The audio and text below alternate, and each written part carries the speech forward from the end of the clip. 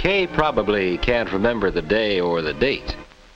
All she remembers is that she was sitting in the study hall. Alice was really going to town on her physics assignment. And Freck, well, he was busy with his regular routine. It was just the usual sort of day. Or was it?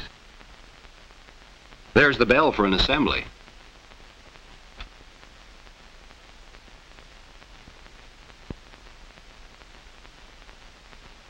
This one was for the girls only. Nothing too unusual about that.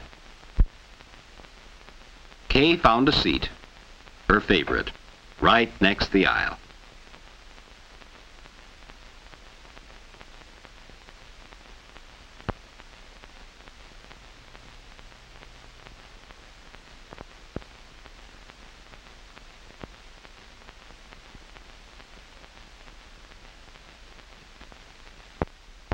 Today, I'd like to tell you about several girls I know very well.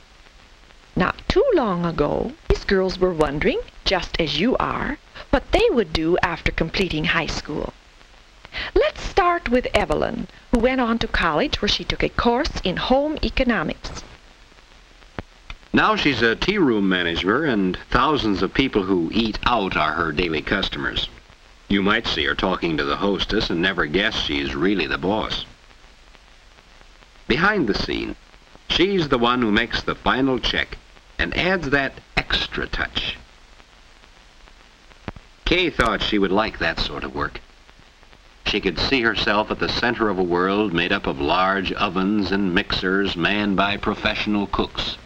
Gee, what would Mom think of a grocery list like this? For anyone with training in institution management, though, it's just like planning the family dinner.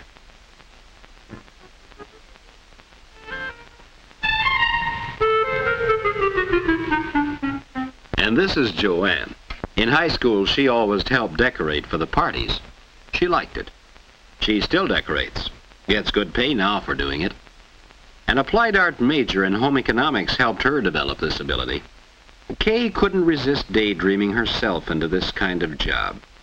Folks would look to her to help them make a wise choice.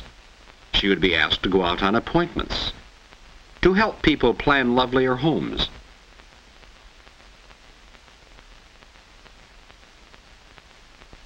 The speaker told of other girls she knew, real girls in real jobs, good jobs, interesting jobs, well paid too. And everyone had taken her training in home economics. Some had specialized in foods and nutrition, others in education, in textiles and clothing, household equipment, child development, applied art, institution management, journalism.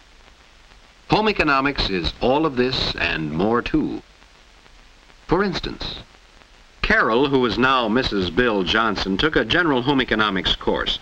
Not one which would lead to professional employment, but one which fitted her for that very important career of being Mrs. Johnson. Kay's home would be like this.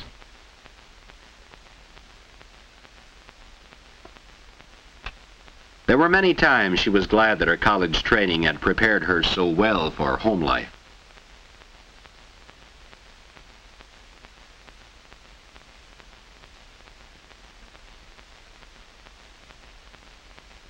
Many times she didn't even realize that she was using some of the knowledge she had gained, and that her knowledge meant so much to her family as well as to herself.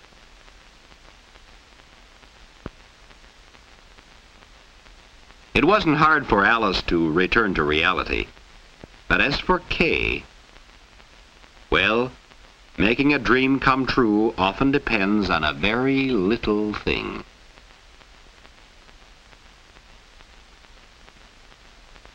Day after day, she had passed by that little book. But now it suddenly held the key to a wonderful future. Of course, there were things she would have to do. Apply for admission, study the courses, and, oh yes, what would Mom and Dad say? There was only one way to find out. Ask them. This was important. She realized that now, even before they said anything. You could tell that Mom and Dad knew that it was important, too. College for Kay would mean sacrifices for Mom and Dad. Would it be worth the sacrifice?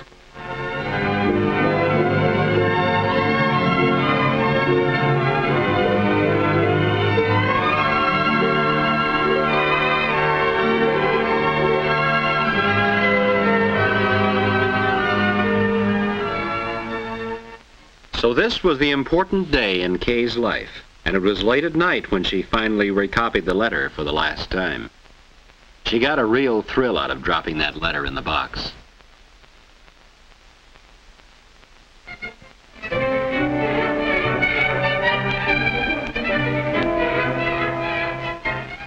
Waiting for a reply was harder.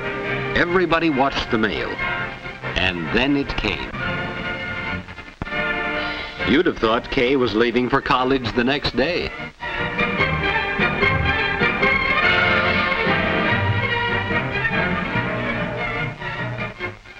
So this is college. Later it will have a homey look.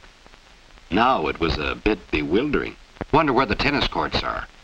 Where would her room be? Who would be her friends? Wonder if she'd ever know her way around here. Wonder what her room would be like.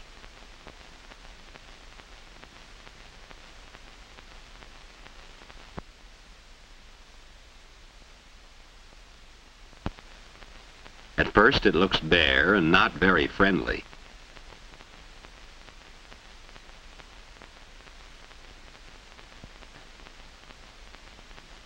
But with new curtains and bedspread, it doesn't take long to give it a homey feeling and a bit of college atmosphere as well. Before you know it, it's time for the folks to leave. In all her dreams about college, Kay had never included the moment when Dad and Mom said goodbye, when she would be on her own.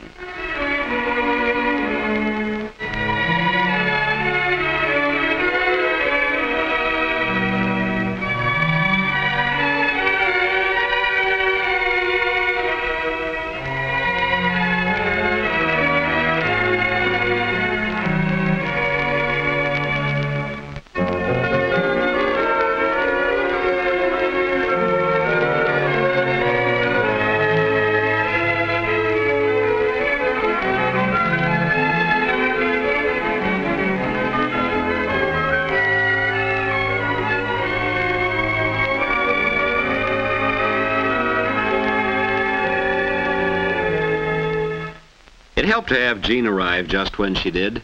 They chatted like old friends. What about? Well, the usual things. And while they were talking,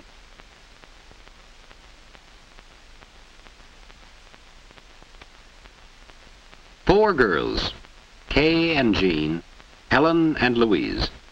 For the next 4 years, they will see a lot of each other. Most of their experiences will be shared with each other. That first stroll with its first impressions. They stopped at the same places. They looked at the same scenes. They did the same things that many had done before. Here is college with its new friendships, its old traditions. By the end of freshman week, they had begun to feel that this college was their very own.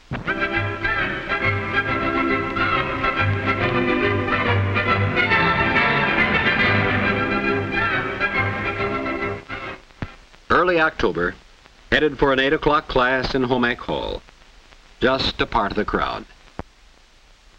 The 8 o'clock was a class in applied art. It helped to build up a knowledge of the beauty of design and color. Surprising how everyone could make such interesting, original designs.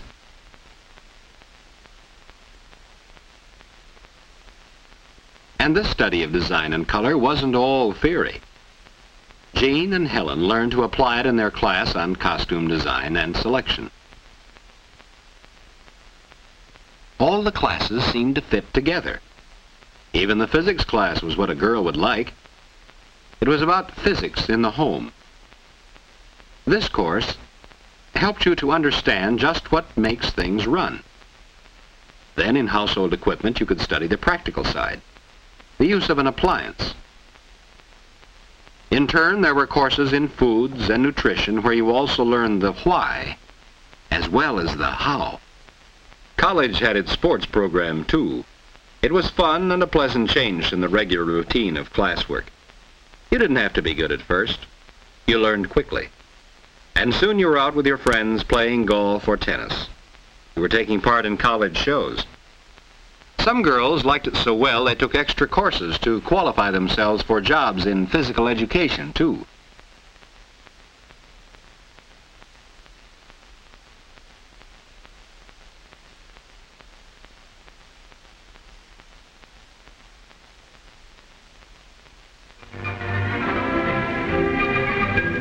Playing or studying, each day was filled with learning new skills, filled with learning how to live a fuller life.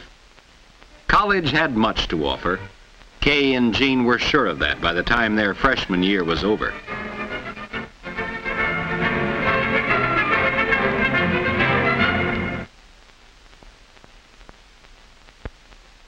Sophomores, same room, same roommates.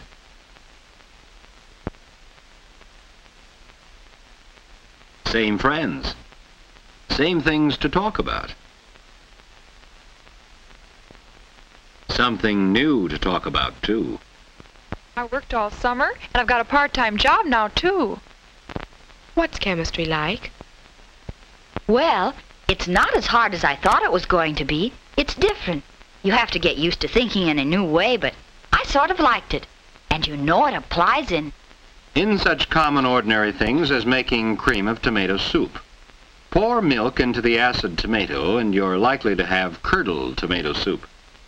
Pour the acid tomatoes slowly into cold milk and, well, you can see that cooking is practically applied chemistry. Whether it's a class in food preparation or a class in textiles and clothing, applied chemistry is mighty important.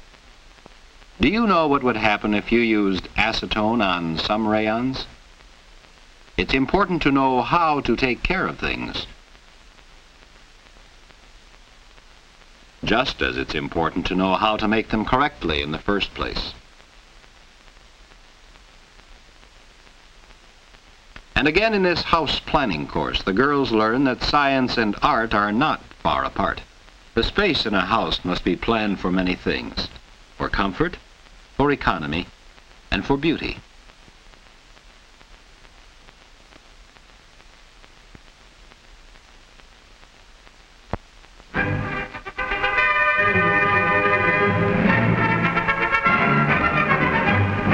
Saturday afternoon, football time.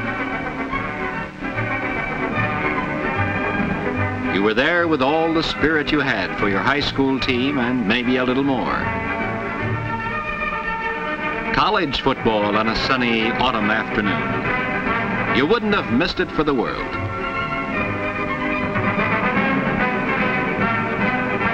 And afterwards, you met the gang.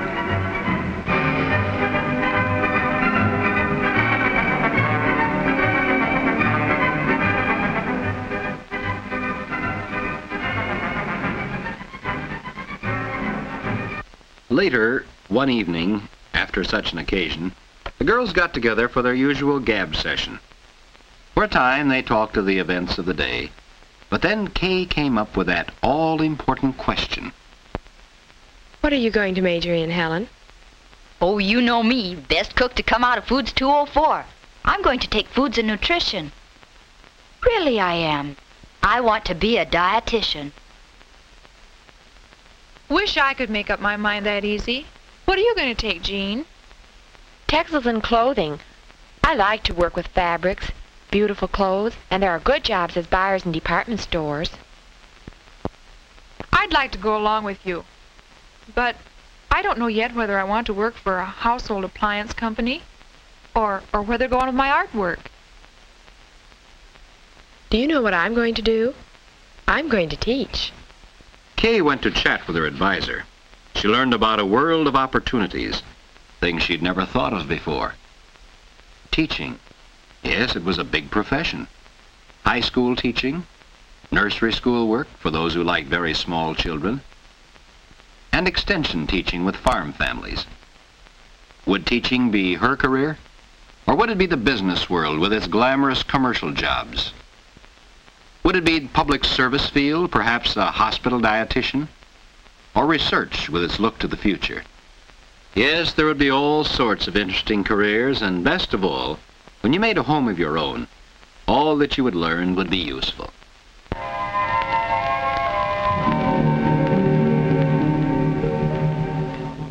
College is a timeless period. 1 year passes into another very quickly.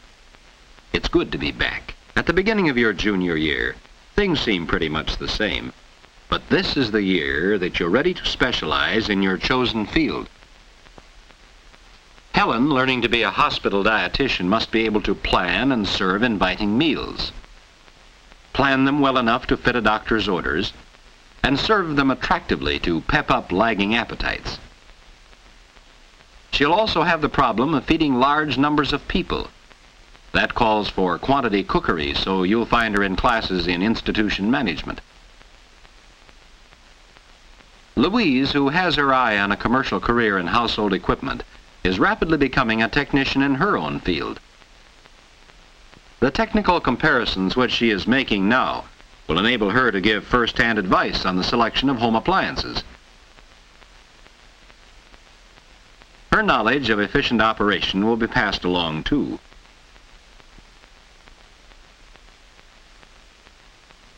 Jean was just as busy in textiles and clothing.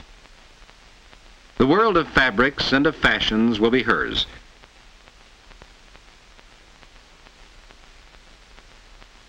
Perhaps she will be designing the clothing you see pictured in fashion magazines. Perhaps she'll be the person who has thought up the patterns you will buy at the store.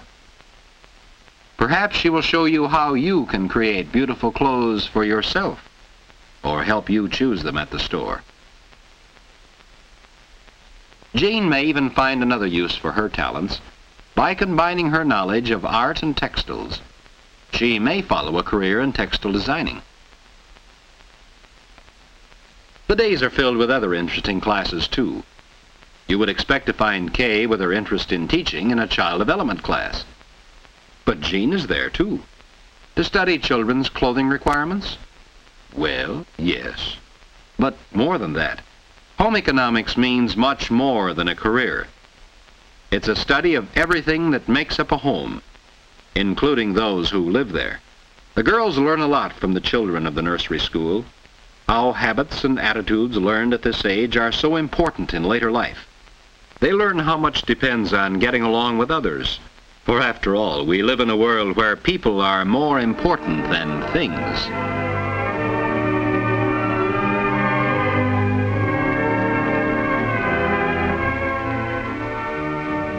Yes, college is a rich variety of experiences. You tell Mom and Dad about the little events. One little boy is just darling. I really like that class. And the big ones, too. Tonight is the big prom. I'm wearing my new formal.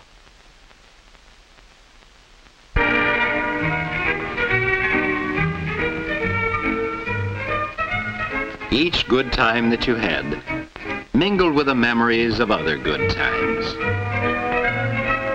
You'll never forget them. They were the glittering threads woven through the varied pattern of college life.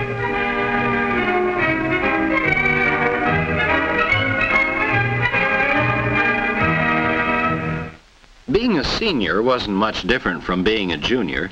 Student teaching was in line for Kay.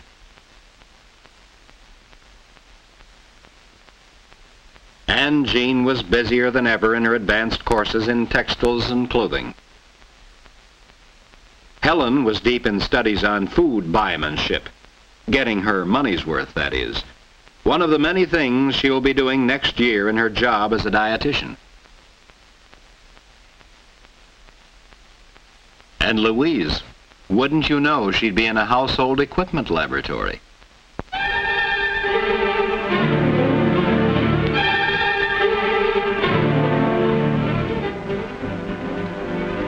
What is home economics? Is it the technical knowledge of the equipment in a home? Or the understanding of how to create beautiful clothes and more attractive homes? Is it the skill to prepare an attractive, nourishing meal? Or the ability to teach others these many things? Yes, home economics is all these and more too. To put it another way, each girl has been preparing for two careers. One, her chosen specialty. The other is a career in homemaking. And so, as a special part of their training, the senior girls actually share the management of a home. First of all, the girls met their advisor and decided how they were going to take turns at managing all the household tasks. This was no make-believe situation. With 8 hungry persons to feed, Jean would have to draw on the knowledge she gained in basic courses in foods and in equipment.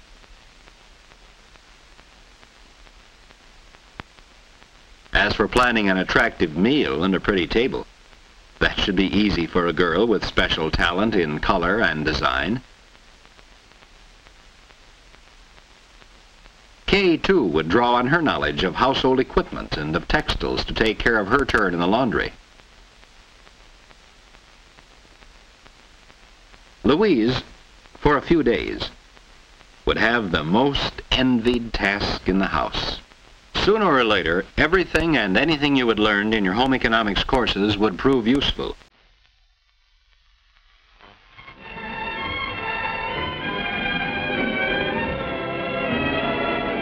Life in the home management house is very homey. Somehow you wish it would never end. And some of the happenings you will never forget.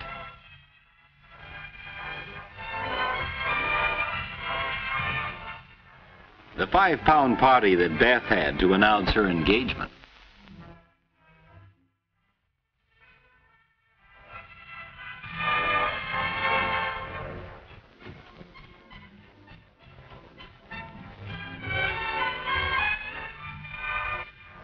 The days roll by, and even before school is out, you have a new topic of conversation. Getting your first job through the placement office. Well, yes, Kay, the teacher placement office tells me they're getting requests every day. Jean, I think this job in a department store will be very interesting to you. The letter has just come in telling us that you've been accepted for your hospital internship. Yes, Louise will be happy to accept the position. Graduation.